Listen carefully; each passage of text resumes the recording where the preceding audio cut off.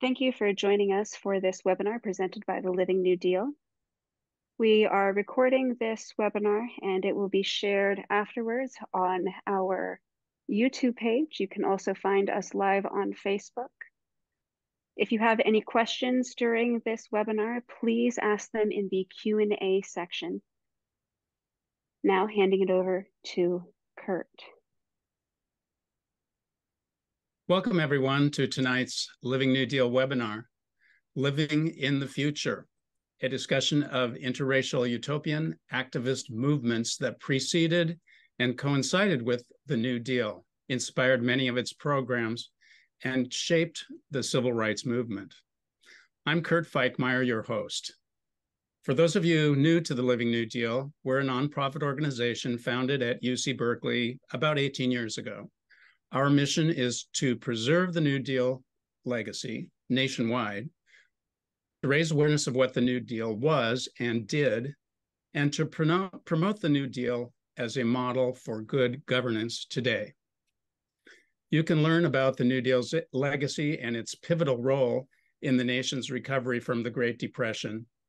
Search thousands of New Deal sites that our team has documented on our interactive map, and freely access many educational resources, all on our website, livingnewdeal.org. Tonight, we're honored to present Victoria Wolcott, winner of the 2022 New Deal Book Award.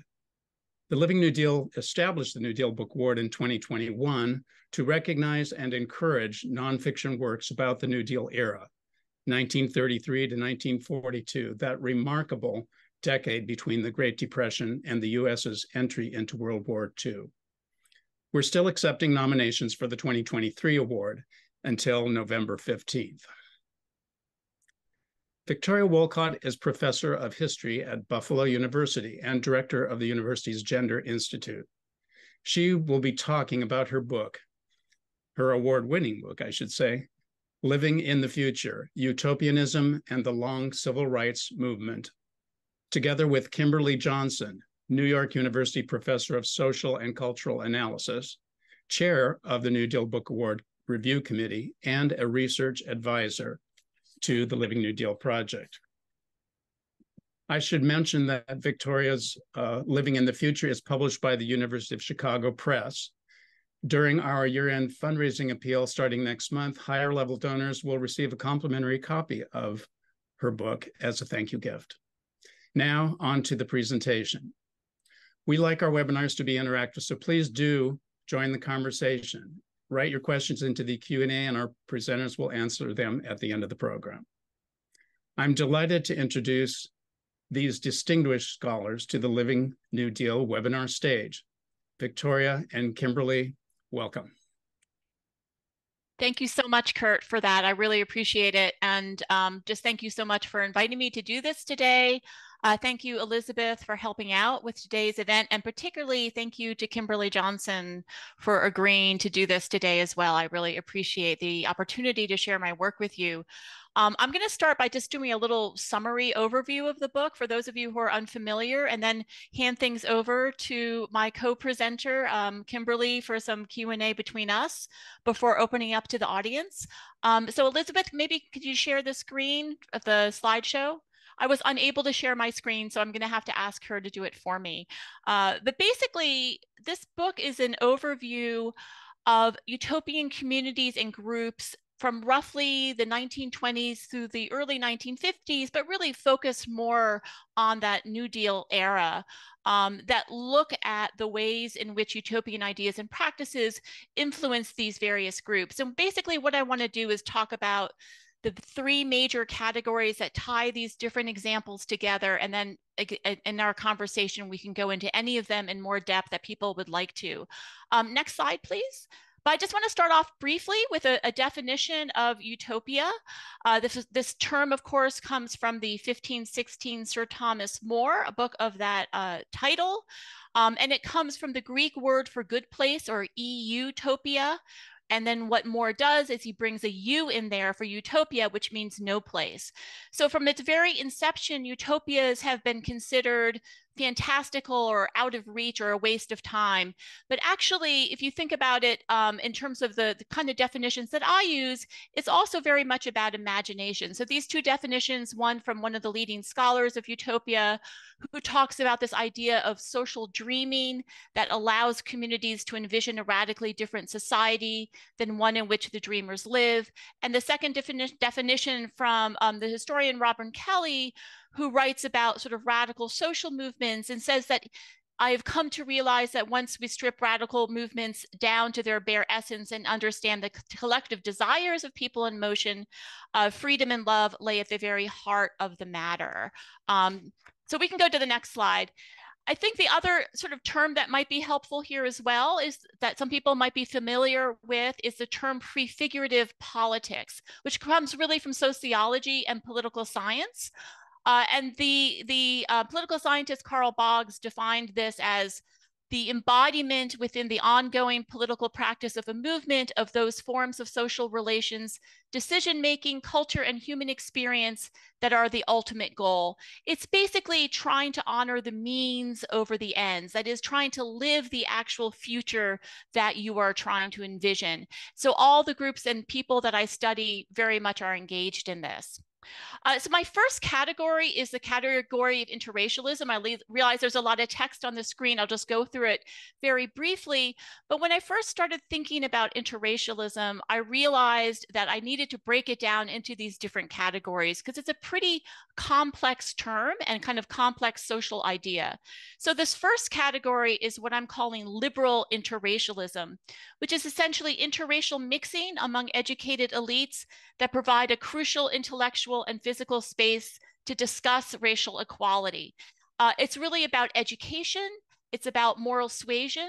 A lot of these spaces, like the YMCAs and YWCAs, for example, the fellowship houses, which I'll talk briefly about as well, they offer a physical space for elites often or middle-class people to come together and have these conversations, but they usually stop short of kind of more dramatic changes.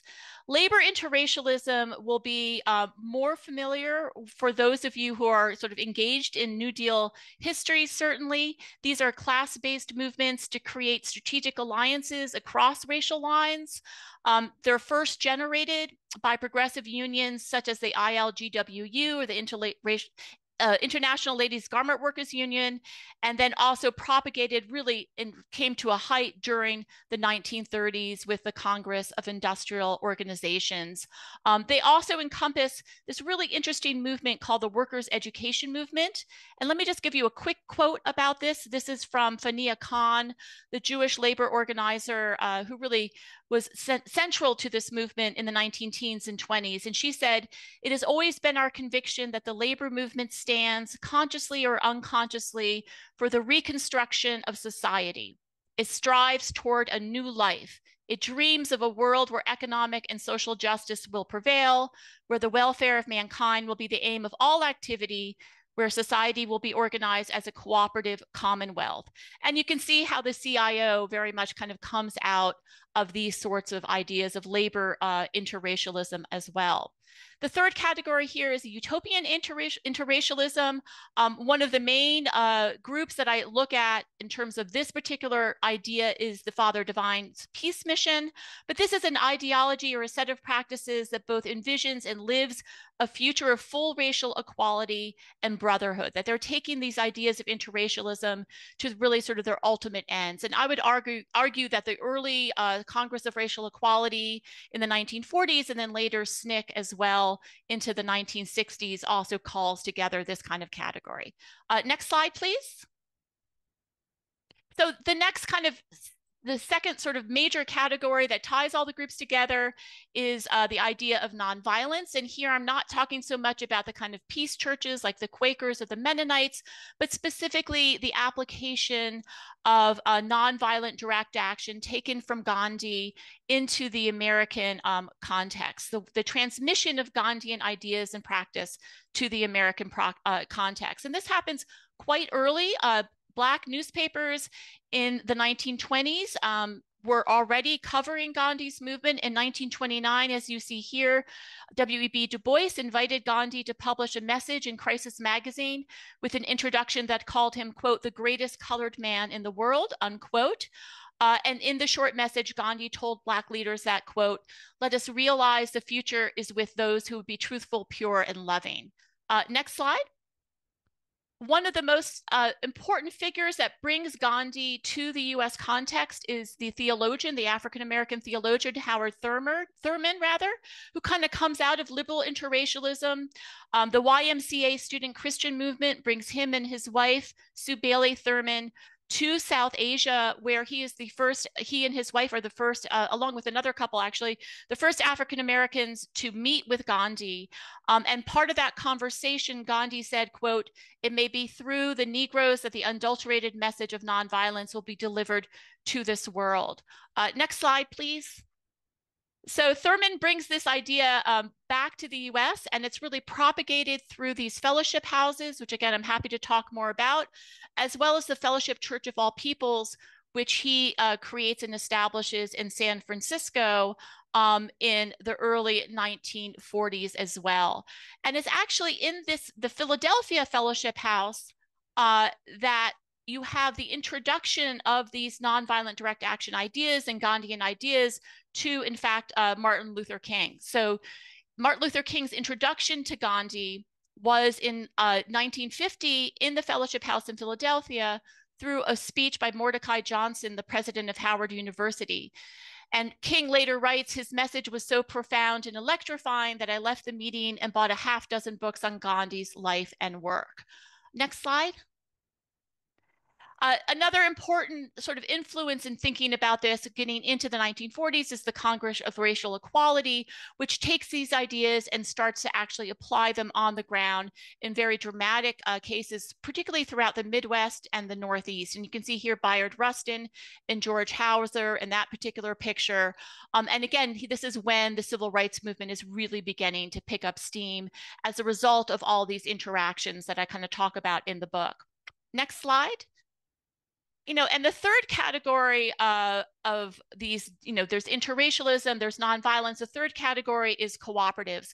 And this particularly is profoundly important during the New Deal era because of the incredible disruption of the Great Depression, where you have thinkers, intellectuals, as well as ordinary people and working people looking for alternatives to capitalism. That's certainly true in the case of the Father Divine movement. It's true in terms of workers' education in places like the Brookwood Labor College and the Delta and Providence cooperative farms. And in fact, the cooperative movement becomes an absolutely central to sort of utopian thought and practice throughout this era. So finally, my work seeks to trace a common thread through multiple organizations and practices that have been largely overlooked in the current historiography in the long civil rights movement and to some extent in the New Deal history as well.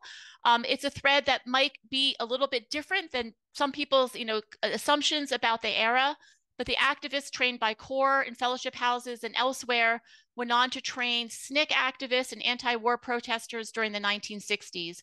And by living in the future, they helped enact that future, however imperfect. So I'll leave my little summary at that, but again, happy to delve into any pieces of this that people are interested in.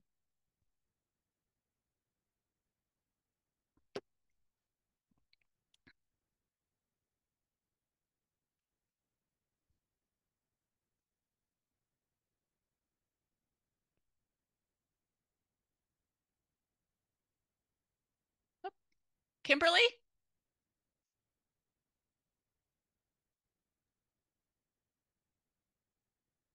Hey, sorry, I thought Kurt was going to jump in, but I'll jump in. Okay. Okay, so thank you so much. I thought, when we read it when the committee read your book, we just were stunned by the sort of breadth of the different groups that you covered and the way in which you can't help but rethink the sort of civil rights movement, the sort of 1960s, really without thinking about, as you said, the sort of prefigurative politics.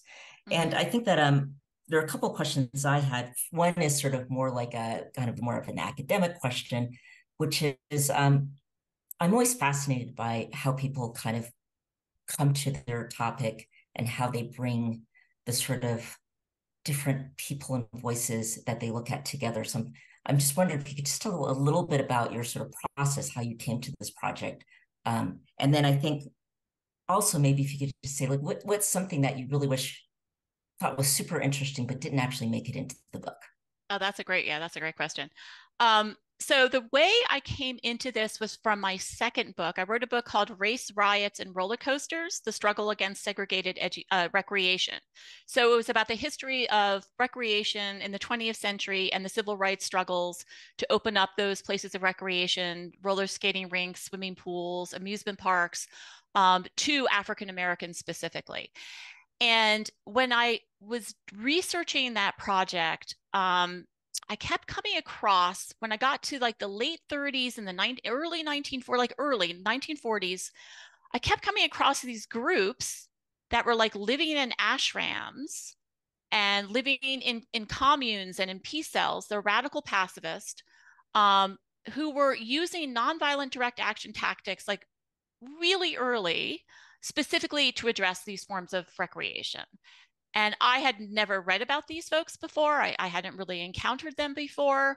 One of the areas that I'm now much more, up to speed on, but the whole area of peace studies, right, was not something that interacted with civil rights historiography as much as I think it should. So I was just super curious about who were these people, why were they so engaged in this form of nonviolent direct action? Why were they living in these communities? And that was the kind of what got me into what are some other, okay, I start to find out more about them. They're sort of the predecessors to the Congress of Racial Equality and of course CORE itself. And then what are the connections between other kinds of, movements and ideas that could, put together a larger narrative. So those were the kinds of threads that I was pulling, but that was really in many ways the origins. I have to say, doing this work too, being a historian, and particularly writing that second book, it's really difficult struggling constantly with the level of racial violence, the racial apartheid, et cetera, of the 20th century.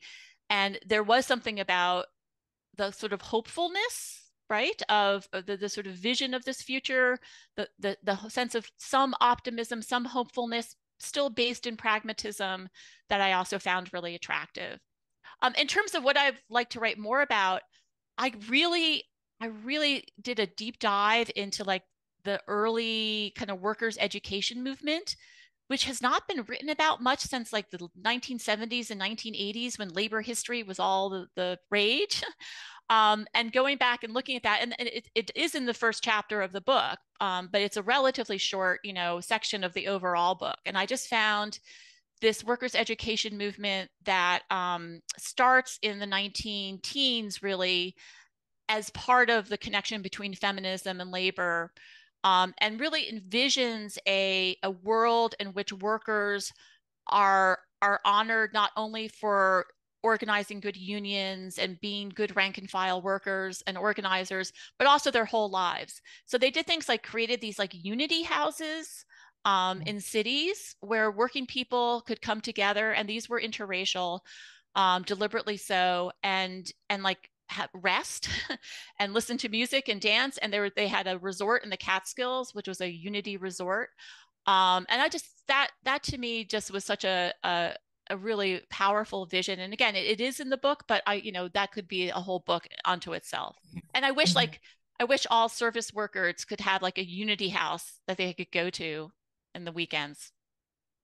So thanks. Actually, that brings me into a question I was going to ask later, but I think this is maybe a good point for it. Is you talked about these unity houses, and as I read the book, I was thinking about, in some ways, it's very brave of sort of an average person to sort of step away from their everyday life and like live in a utopia or attempt to create a utopia.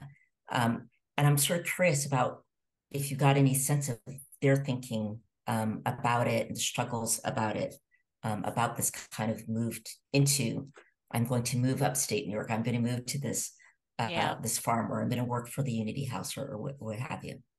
Yeah, that's a great question. And I think it really varies by your positionality. So if you're a kind of more elite intellectual sort of socialist, like somebody like the white minister Sherwood Eddy, or the actually also a minister A.J. Musty, you know, sort of the white leader of the Fellowship of Reconciliation, that's much more of a cerebral kind of ideological move that you're making, thinking about both creating these communities and maybe living in community. I think for if you think about the sharecroppers, you know, certainly, you know, in 1936, who are being ripped from their homes and literally left on the side of the street. And Eddy actually comes along and says, "Look, we're starting this new cooperative farm in Mississippi."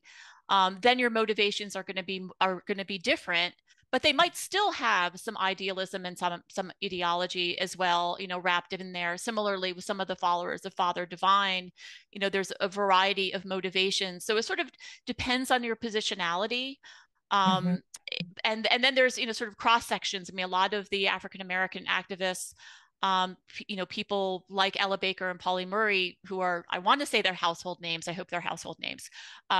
You know, they don't have much money. It's not like they're you know, sort of elite leaders, and that, you know, during the late 20s and early 30s and well, late 30s really, when they're or actually, yeah, late 20s, early 30s, when they go to Brookwood Labor College and they start getting involved in the movement. So they have a kind of a very, I think, vibrant combination of experiences that brings them to these movements. So it varies, but it's an important question. Great, thank you. So I guess probably following on that, and this is a question that was posted in the chat, but I thought was kind of also an interesting question, is thinking about kind of utopia. And I think one of the things when I met with you earlier, I think often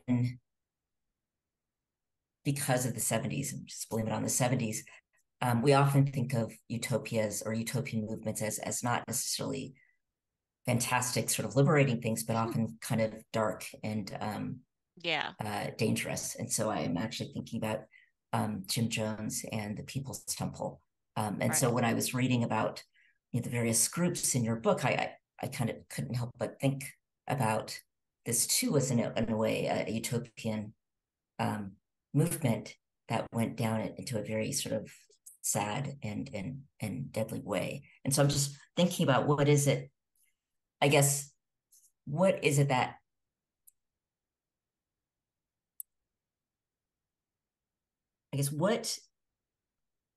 what are sort of recent utopian movements?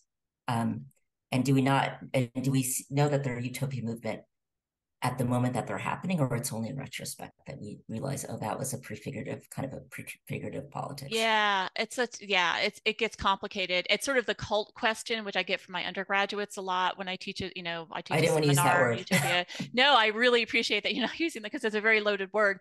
And the Jim Jones example is particularly difficult because he was a charismatic, you know, evangelical leader who directly was influenced by the Father Divine movement, created a community, a overtly interracial community of mostly working class people that, you know, preached a kind of socialism, right? A kind of, you know, communal living, anti-capitalism that was, I think, very attractive to progressives in the late 60s and early 70s. And he actually pulled some of Father Divine's followers. Father Divine had already passed away in the early 70s into his movement.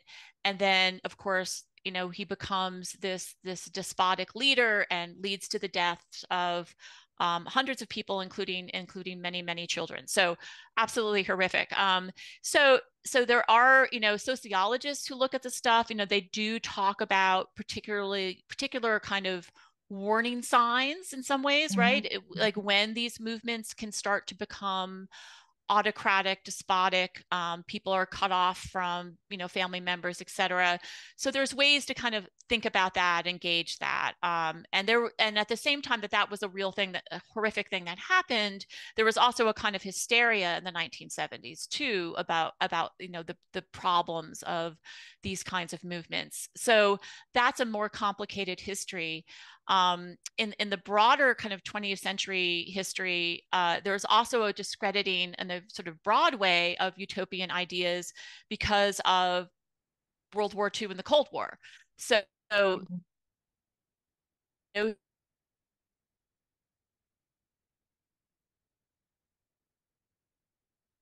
Cold War intellectual, Cold War liberals were very anti-utopian for that reason as well. So that it had a lot going against it in the second half of the 20th century. That's certainly the case. Yeah. I don't know if I fully answered your question, but. Yeah, no, that's great. I mean, I think that I think we are living in a world, I think, with lots of challenges and lots of things going on. And I think there's a kind of a yearning for at least a new kind of politics, and certainly I think a yearning for utopia. And I'm sort of curious about, is there something, I mean, to kind of bring us back to the New Deal, was there something that you think was particularly kind of in the air, whether we're talking about the late 20s or particularly during the 1930s, that kind of allowed for this kind of flourishing of these utopian movements? I mean, I think a lot of it was the absolute desperation and crisis of the Great Depression and a seeking for, just thinking about economics, right? A seeking for an alternative to a form of capitalism that clearly was not serving people, to say the least. So that, coming together in community where you're growing your own food, where you're, sharing childcare, where you're, engaging in kind of a communal economics, made a lot of pragmatic sense. There was a lot of that going on that wasn't part of these groups that I'm talking about. So certainly a kind of broader acceptance of socialism, of cooperative I mean, the ways in which cooperatives exploded during the 1930s and 40s is really extraordinary, particularly in African American communities. In cities like the city of Buffalo had a thriving cooperative, like grocery store. I think they had a roller skating rink as well, and various other things, right? Owned cooperatively within the community and shared.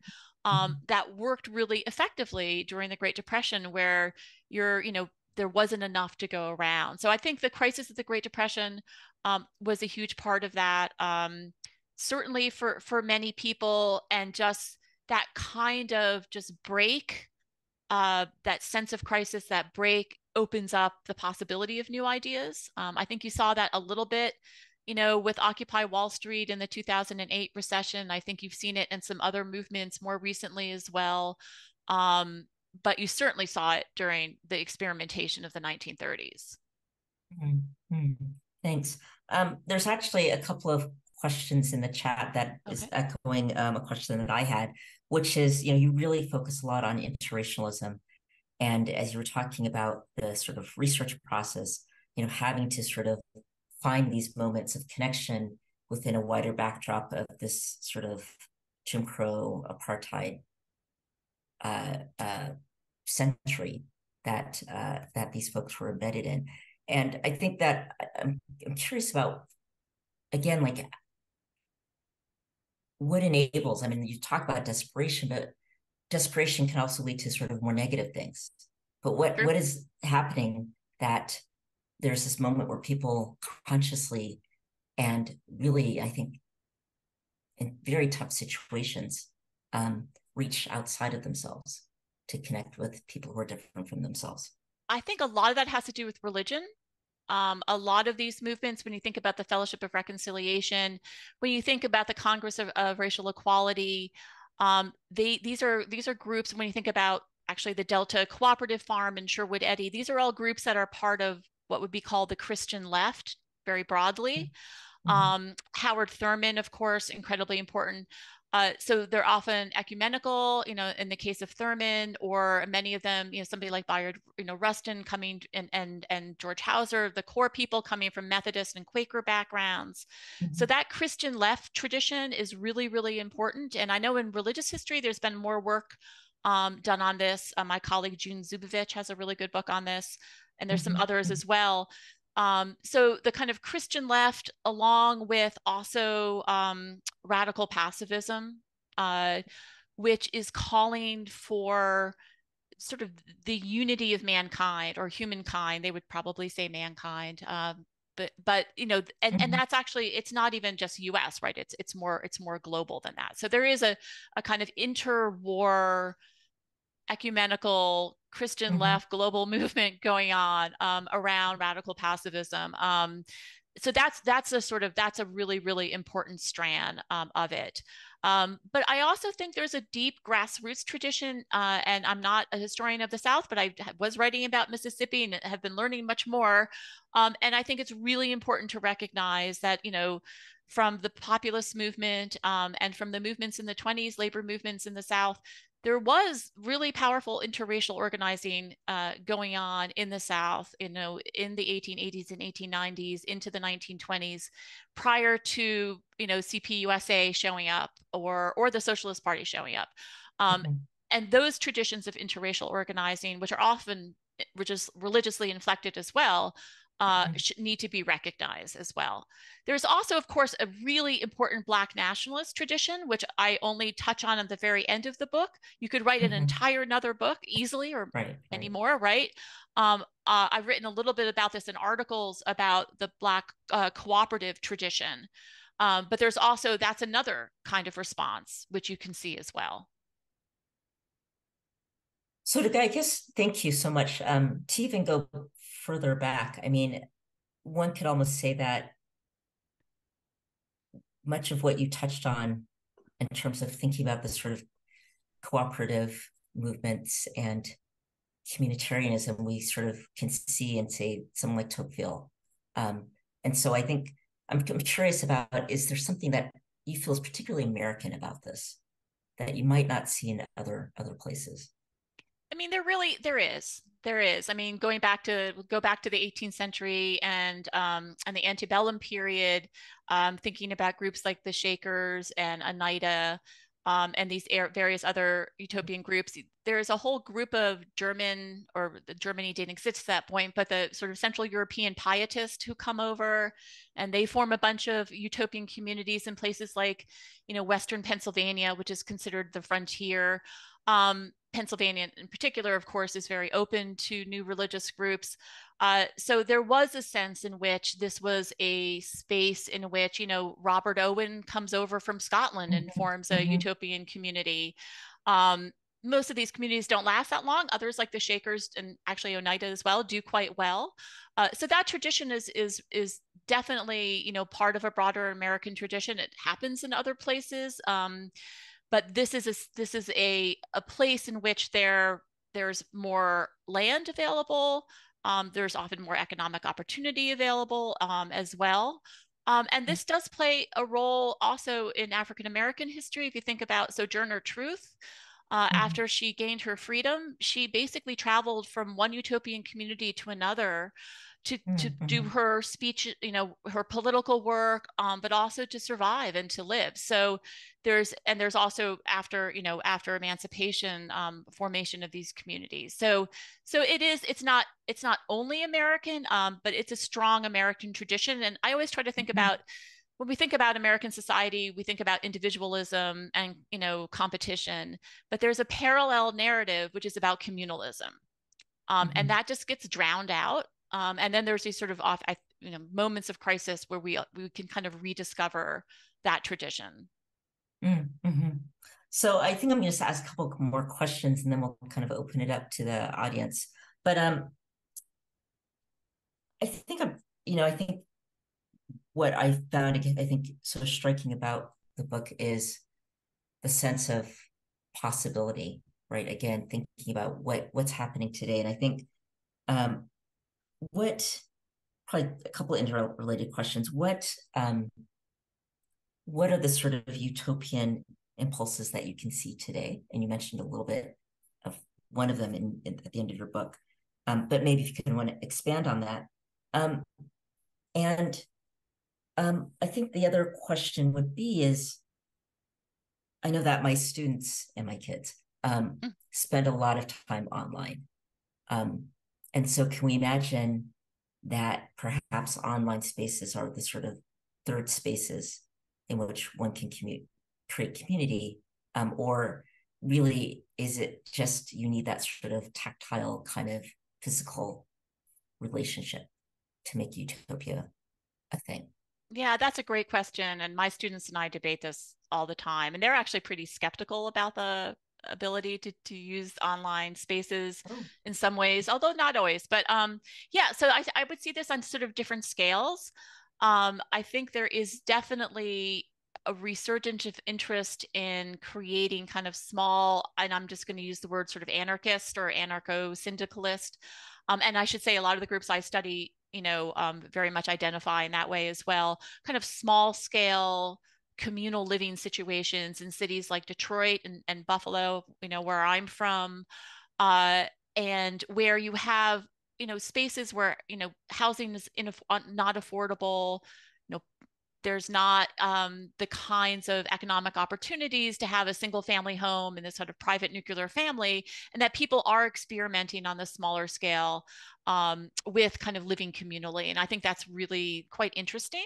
Some of that's quite political and some of it's less political and more pragmatic. And so there's that. And then on the national level, on the kind of policy level, I would have been surprised a decade ago with the amount of discussion around Green New Deal, around, having a guaranteed income as an actual, I used to teach about guaranteed income 20 years ago, and like nobody even knew what that was, and that would certainly not be possible. And now it's part of the conversation.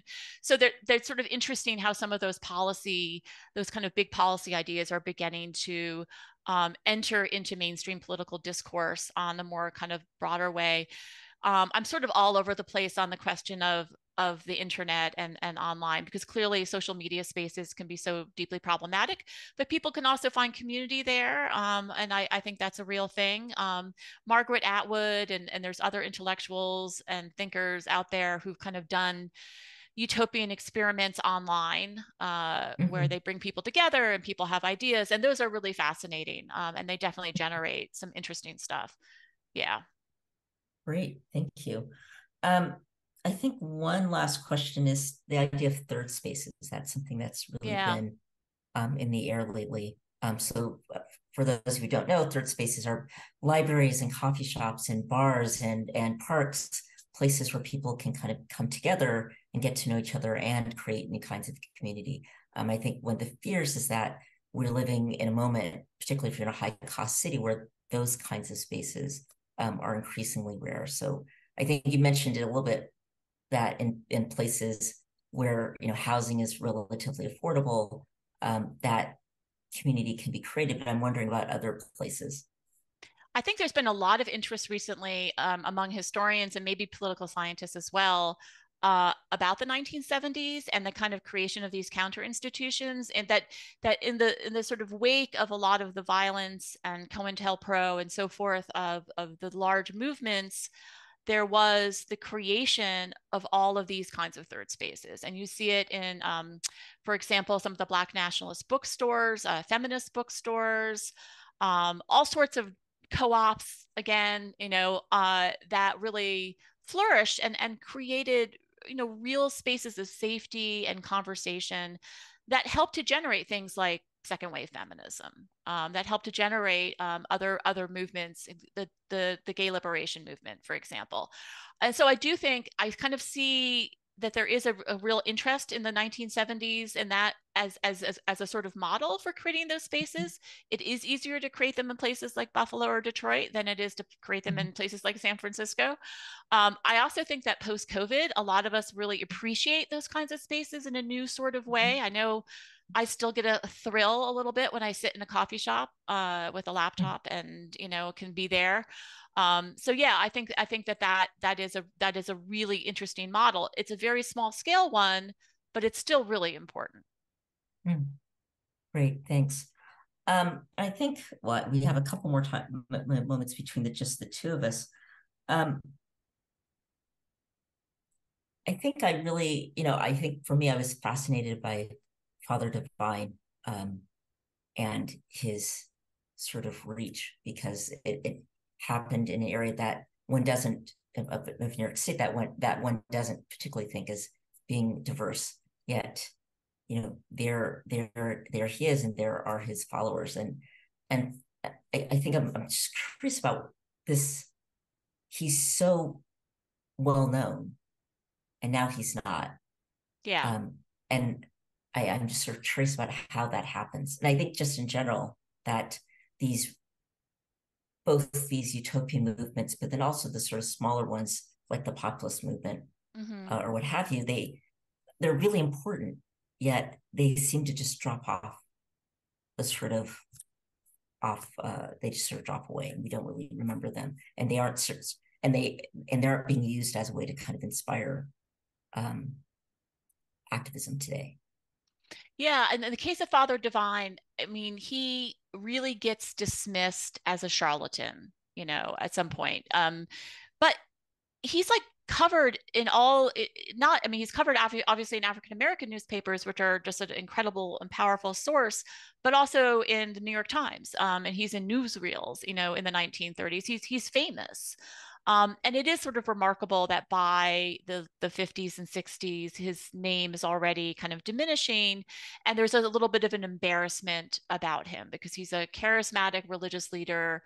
And he, led a movement that was economically very successful. He did drive a Rolls Royce, or he was driven in a Rolls Royce. So there's an assumption that he was a kind of charlatan, and therefore a little bit, I think, of an embarrassment about him. And it's only in more recent years where really, fabulous historians like Judith Westenfeld and others have gone back and really taken some of these Great Migration era new religious movements in the Black community seriously, including the Nation of Islam and others that people might be more familiar with, where there's been this sort of reassessment of the movement and a broader understanding, which I've drawn from and hopefully expanded on, about how successful and powerful they were. And it is hard to trace the influence. It's hard to say directly, how that led to something like a piece of legislation. But he was, through the work that the Peace Mission was doing, they were racially integrated. They were actually engaging in nonviolent direct action and racially integrating, places of recreation as well as hotels and resorts and things like that. Living communally, feeding lots of people, spreading this particular powerful message of unity. And you're absolutely right that there is a way in which that has, just kind of fallen out. But that's the work of historians. That's what we do. Great. Last question, for me at least, is if you were to say one thing, or maybe one sentence about the book and what you hoped people would get out of it, what would it be? It would have to be, really, again, drawing from Robin Kelley in part, the idea of freedom dreams, the idea of social imagination and dreaming, that the human ability to imagine different futures and new futures can help actually enact them and make them real. And that has happened. It continues to happen. It's not simple. It's not easy. But yeah, that would be my primary message. Great. Thanks. So I think at this point we are probably going to open it up. Maybe I'll read a couple of questions from the chat. And Kurt, are you going to jump in and do this, or should I?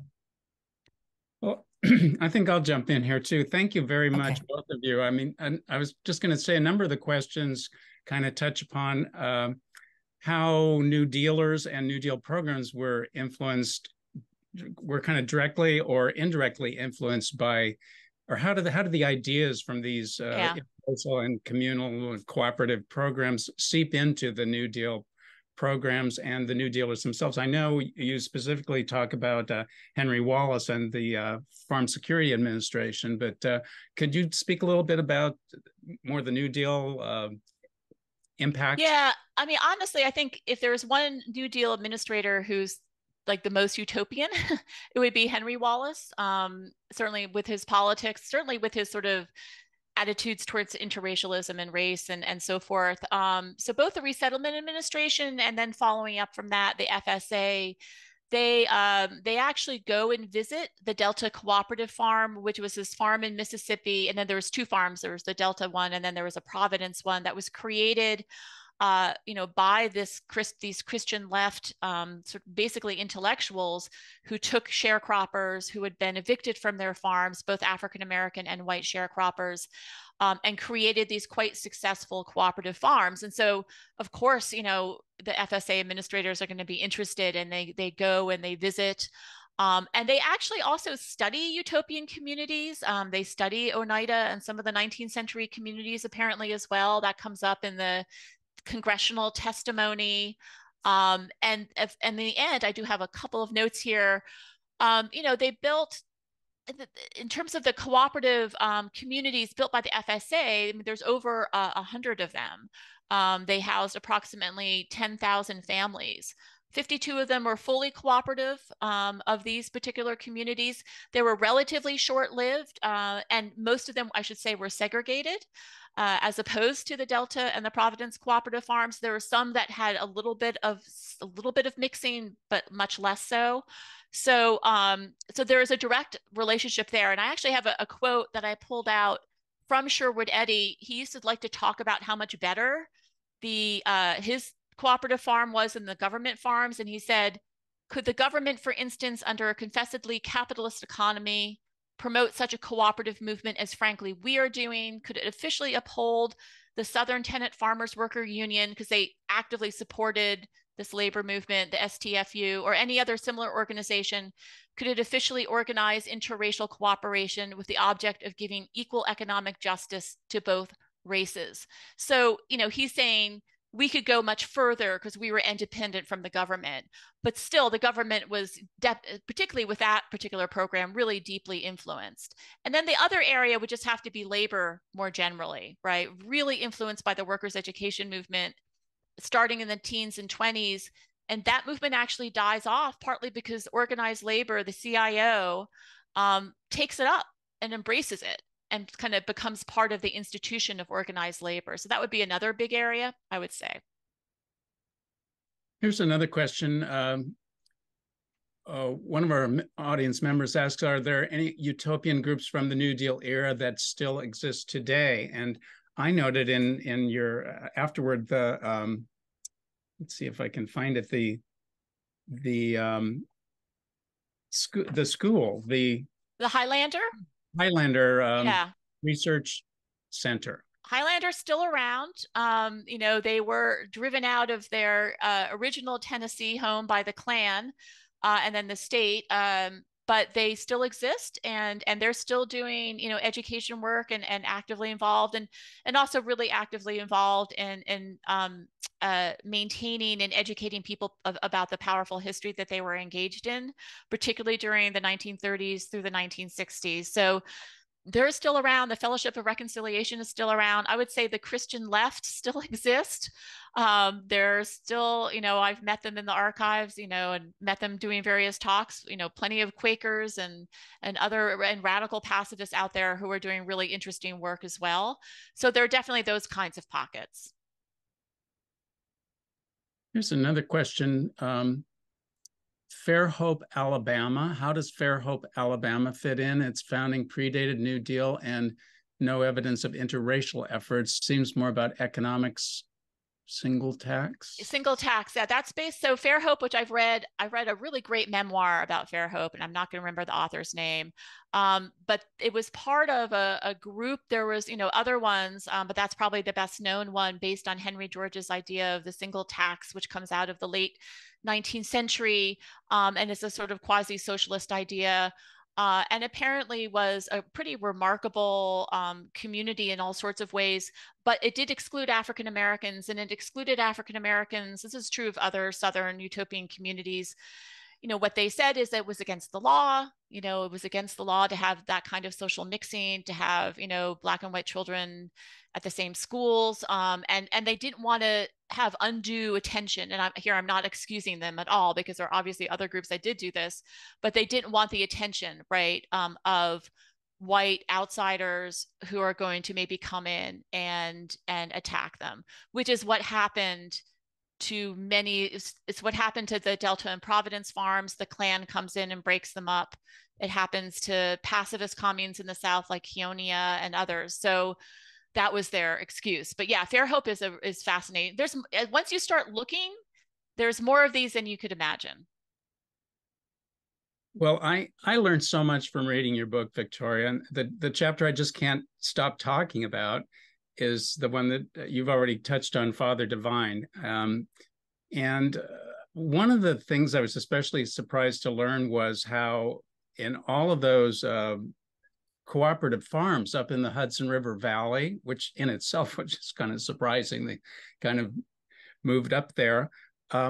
They were at their peak, I guess there were 29 of them. They were all led by African-American women, by Black women, which, for at the time, that was kind of remarkable. The fact that, and then you kind of explain that as here were many of these people were from the South. They were not urban people. They were farm people. They knew how to farm. And these women in leadership positions were really kind of empowered and breaking a lot of the barriers at the time. Could you just speak a little bit about that? I found that fascinating. Yeah, I mean, some historians have referred to the Father Divine's peace mission as a Black women's movement. The majority of the followers were Black women, and they were attracted for a variety of reasons. Obviously some of those are about religion and belief, but also these are women who are in this period trapped really only in domestic service in terms of, legitimate employment,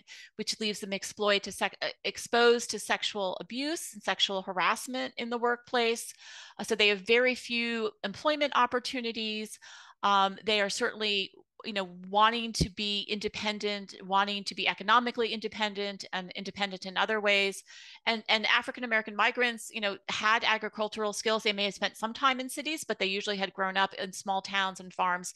So they knew, what to do, how to raise chickens, how to do a large vegetable garden and sell that produce and use that produce for the big banquets and things like that. So that was very important. And in terms of the ideology of the movement, men and women were considered entirely equal. And often when they changed their names, they would use gender neutral names or even perhaps names of a different gender, or it'd be hard to kind of actually tag them or gender them by their name, which is sort of interesting.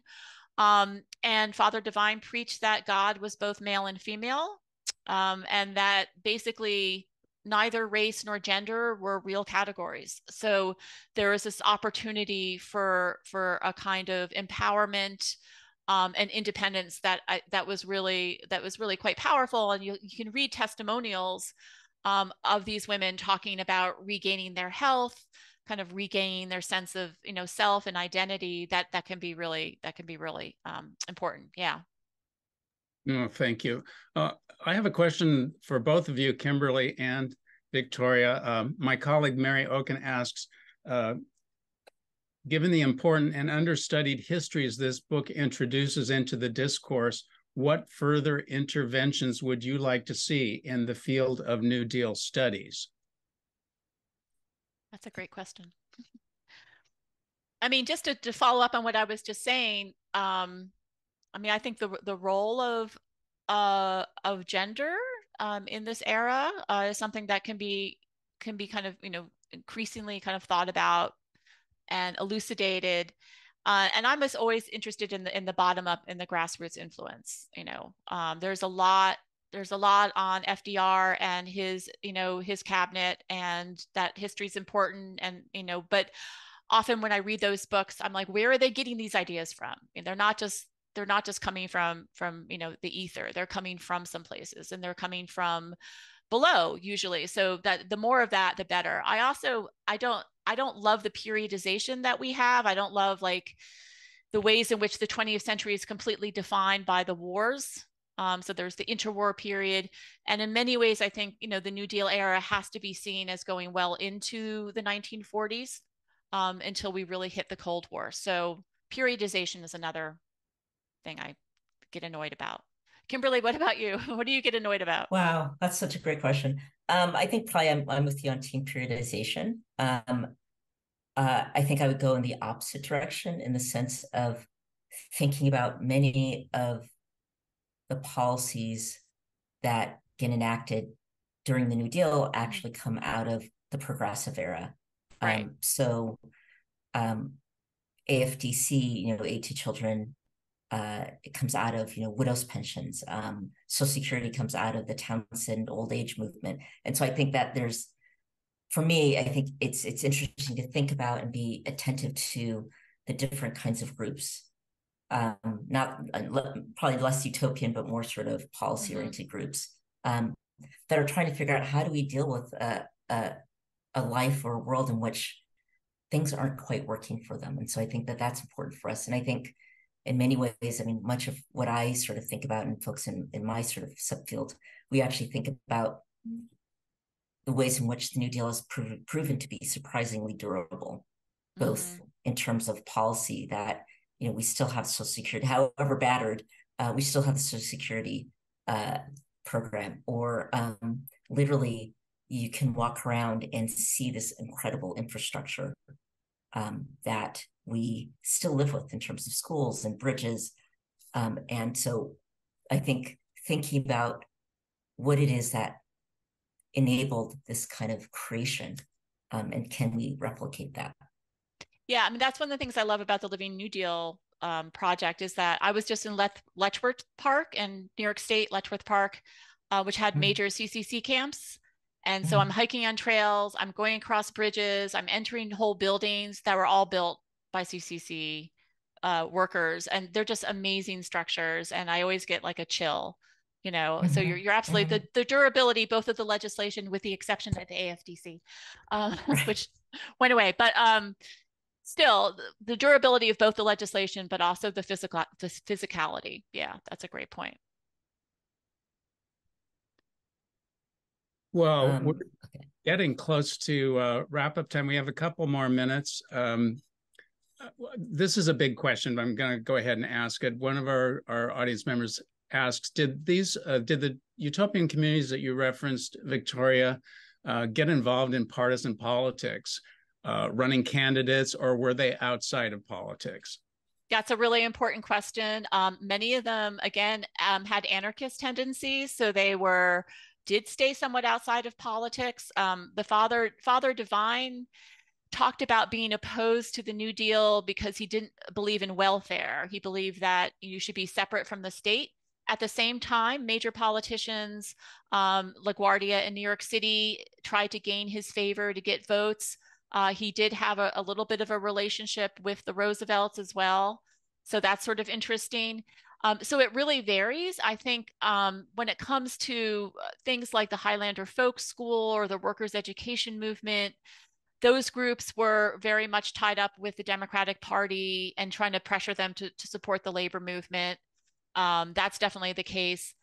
Congress of Racial Equality, those early civil rights radical pacifist groups, they were ambivalent. They were ambivalent even about the Double V movement during World War II, because they were ambivalent about the state. So there is a bit of a strand of anarchism there, like the Catholic worker movement, which I don't write about very much, but they're definitely part of this. So there's definitely ambivalence, but there are moments, particularly around labor, where they're interacting with the state.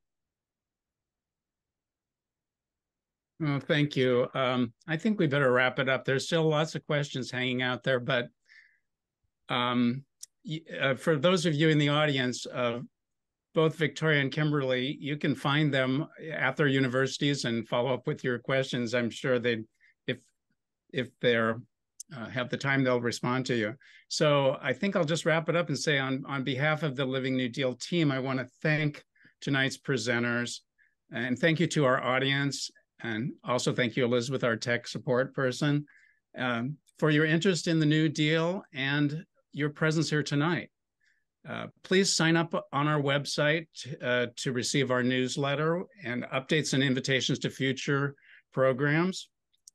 We welcome, I just should say this, I'm the development director. We welcome and rely on your tax-deductible donations to make our work and programs like this available to everyone. So thank you for your support. And thank you for being with us this evening. Good night, everyone. Good night. Good night.